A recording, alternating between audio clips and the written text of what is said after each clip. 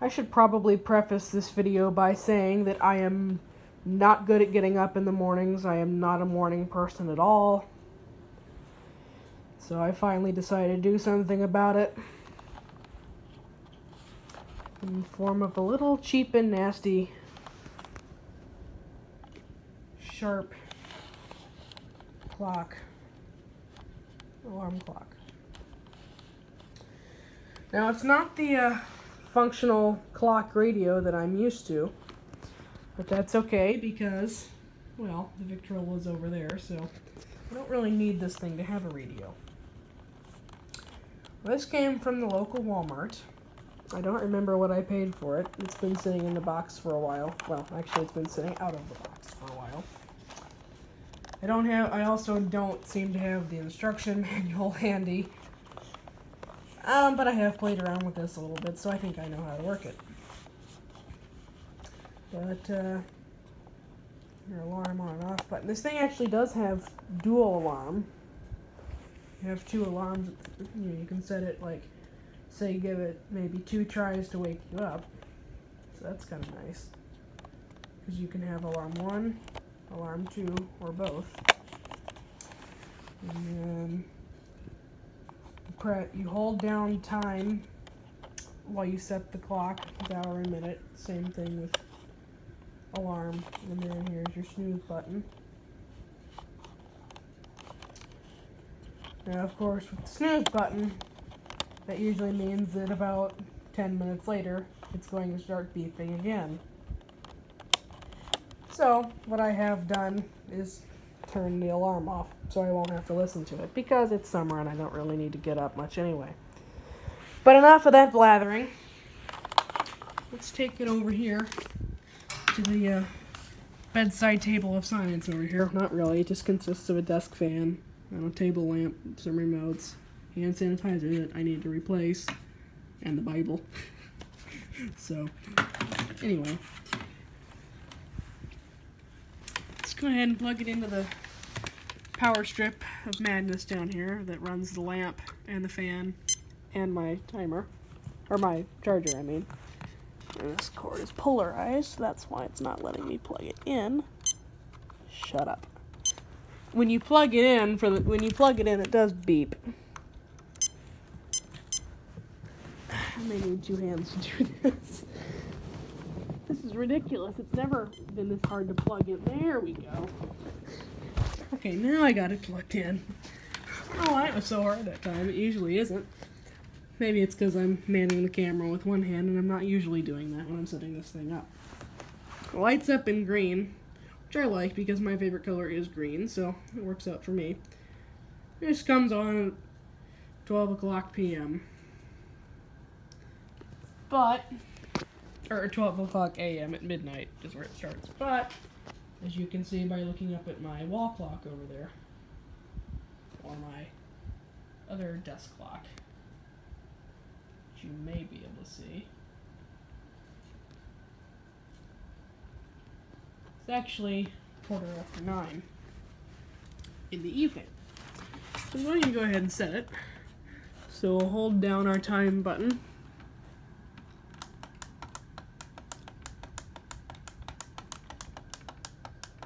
Oops. Whatever. There we go. Go ahead and call it 9. Go ahead and call it 9:13.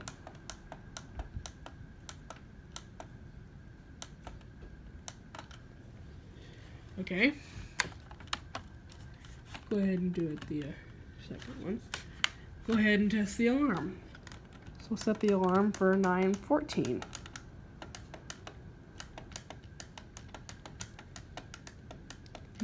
Actually, I think we'll set it for 9:15.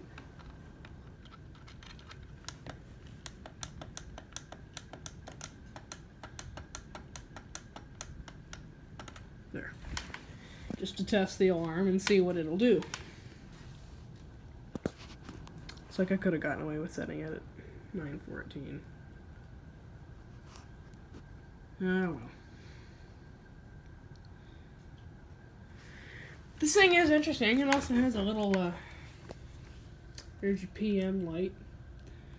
And over here you can see which alarm is engaged, and I believe that if I set this to dual, that both light up, and they do.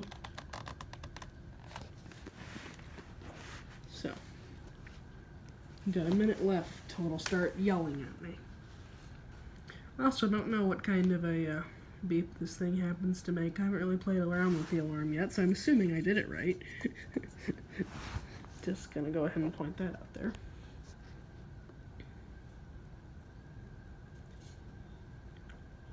I know the suspense is killing you, isn't it?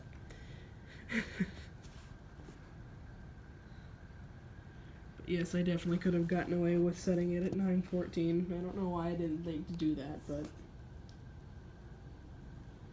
whatever. Golly, is this thing ever gonna time out?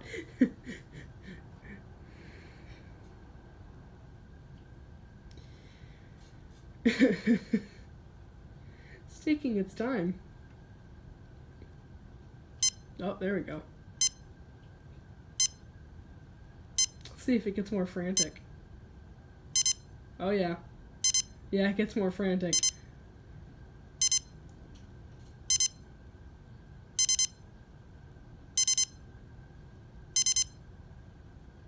I don't know if that would get me up. That would.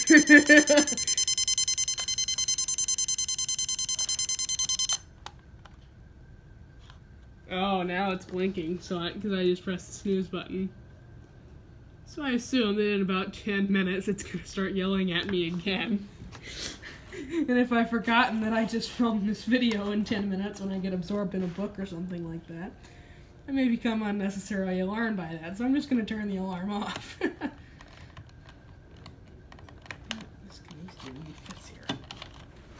There we go.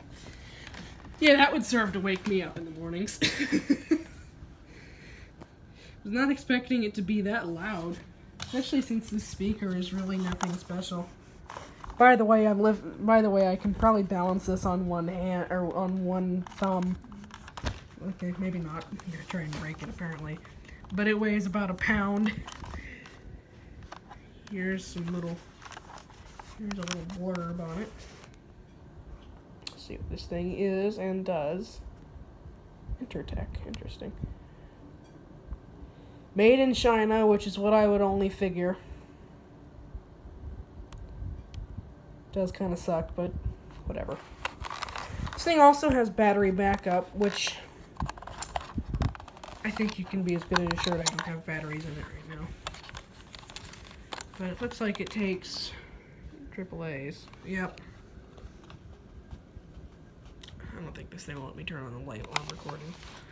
But it does have a battery backup in case you lose power.